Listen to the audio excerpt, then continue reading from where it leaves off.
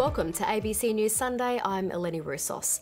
Indigenous leaders and the federal opposition leaders say governments have long ignored a series of recommendations about how to keep Indigenous youngsters out of the justice system.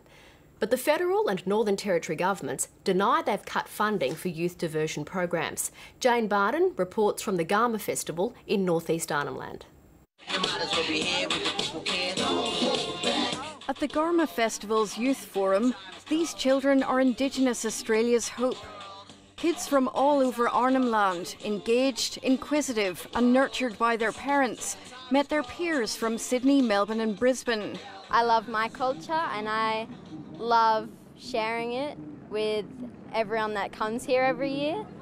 But many Indigenous leaders here have watched families break down and their children sent to youth detention centres, places they've now learned are not safe.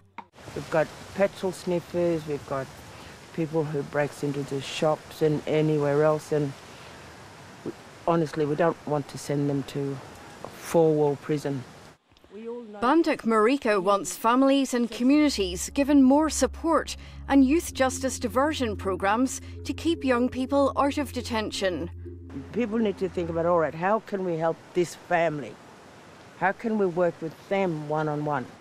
The federal opposition leader pointed out that solutions for keeping children out of detention have been recommended by numerous inquiries since 2007. A lot of these solutions have already been proposed, but if you cut social services to the bone, if you don't provide options for the courts, for the police to help send young people in other directions, then we are creating the circumstances of inevitable failure. Bob Beedman made some of those recommendations. I'd like to see the money spent in a more intensive program of working with parents to encourage them to parent better, to address what I see as a widespread failure of parenting. And it's that failure of parenting that's seeing kids on the street and getting into strife and ending up in Don Dale. Instead, youth diversion programme funding has been cut. Will you now find money for those programmes, or are you going to wait another year for this Royal Commission to tell you that again?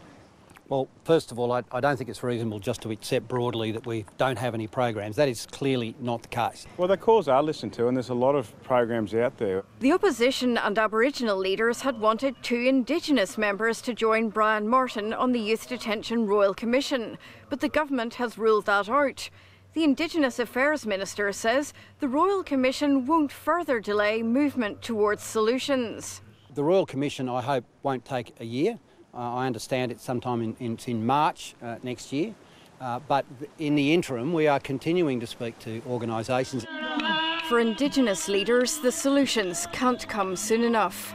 Jane Bardon, ABC News, Arnhem Land.